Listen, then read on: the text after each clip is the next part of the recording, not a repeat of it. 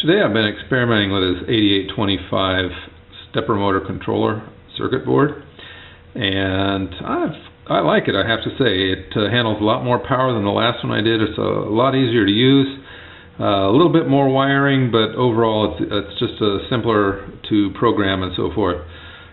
Connected to a Raspberry Pi, of course, and there's our stepper motor and the power supply in the back. And we'll go over each of those components. We'll start out with the hardware and then go to the software. This is our stepper motor. It's 12 volt, degrees 7.5, coils 27, and that's pretty much it. It's got 4 wires. Blue and brown is one pair, and yellow and orange are the other, and we'll see those again in a second. The wires run over here to the connector. I've used the Raspberry Pi jumper set and tried to stick with roughly the same color wires, but I didn't have a brown, so I used blue and green. And it's hard to tell, but this outside one is the green and the inside one is the blue. Yeah. And they run down here. Let's get a close-up of that. So our stepping motor runs in here to this 8825 chip. The first wire here is a ground, and that'll be pin 1. Pin 2 is a fault, and I'm not using that.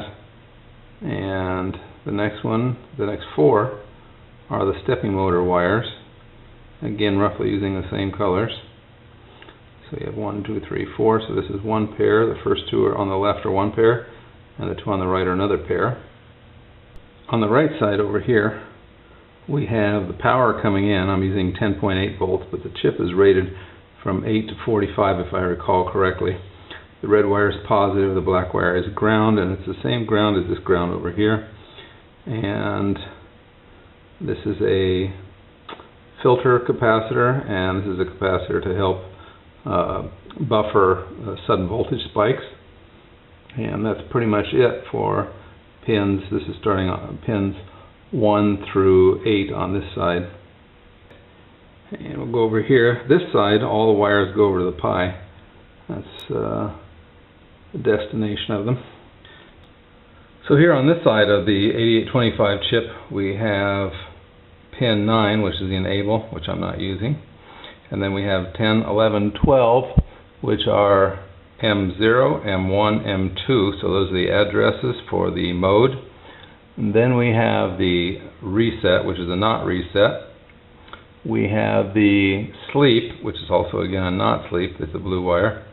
The green wire is the step, so when we change the setting on the step, it moves the stepping motor one step. And then the last one over here, pin 16, is the direction, so setting it 0 or 1 changes from counterclockwise to clockwise.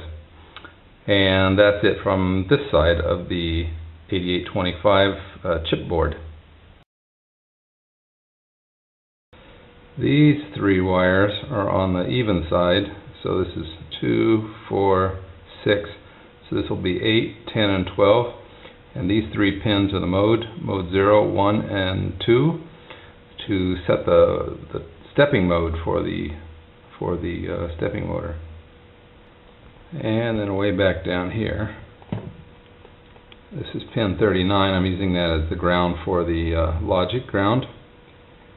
And that goes back to pin 1 on the 8825 board.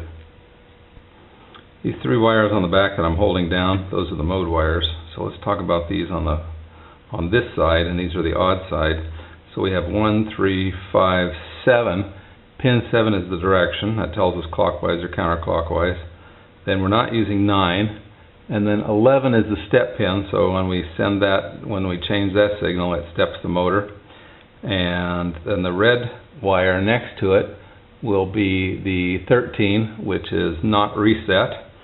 And the one next to that is 15, which is the not sleep. And we want to hold both of those high if we want the thing to operate. So these are the wires on the Pi on the even side.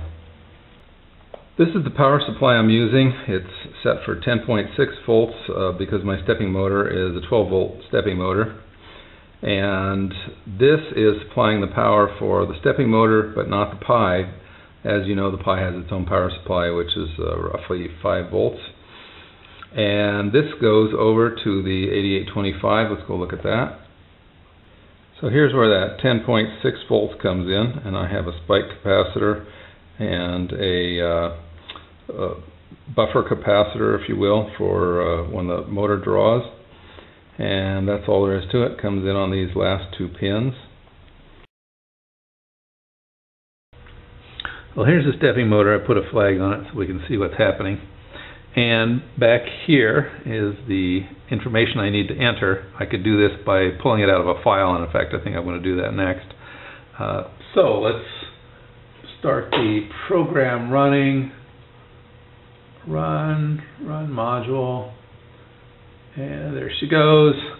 I have default, so if I just put in default, put in a 0 or a bad number, it will default to the default number. And I've got 8 modes rather, back here, and the default is the coarsest. And here the default is 7.5 degrees per step. This is a very old stepping motor, so it's 7.5. A lot of the newer ones, the very fine ones, are 0.45. Okay, then rotations, the number of rotations. If I put in a 0, I'll get 1 full rotation. The direction, the default is 1, and so if I put in a bad value, it'll automatically default to 1, but let's say counterclockwise.